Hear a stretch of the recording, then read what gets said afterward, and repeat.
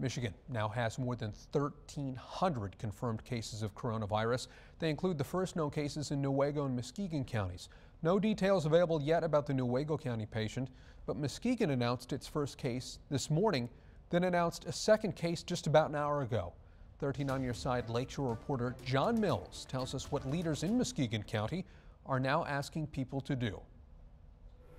The Muskegon County resident was tested March 20th. The Muskegon County Health Department received confirmation of the positive test result Sunday evening. Muskegon County Health Officer Kathy Moore can only release limited information about Muskegon County's first COVID-19 patient.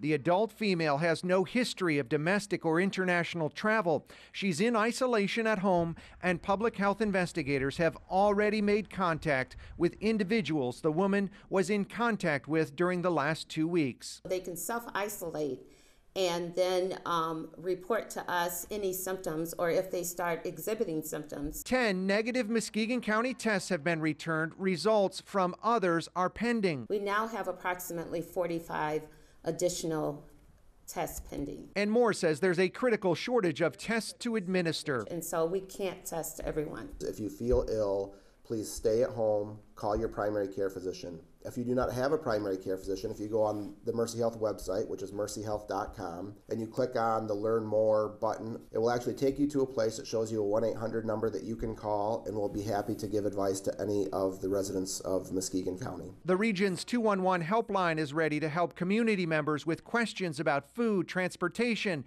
and other community services. Muskegon County Prosecutor DJ Hilson says residents who do not follow the governor's executive orders could face misdemeanor charges. I'm asking you, please, for your own health and your own safety, these guidelines are there for a reason. Let's not violate them. And Muskegon's mayor is challenging the community to show its best during the pandemic. Let's be good neighbors, good parents, good students.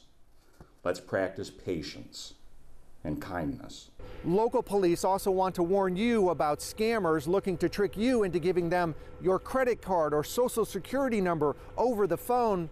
Police also want you to remove valuables from your cars. Also, keep doors to cars and homes locked. In Muskegon County, John Mills, 13 on your side.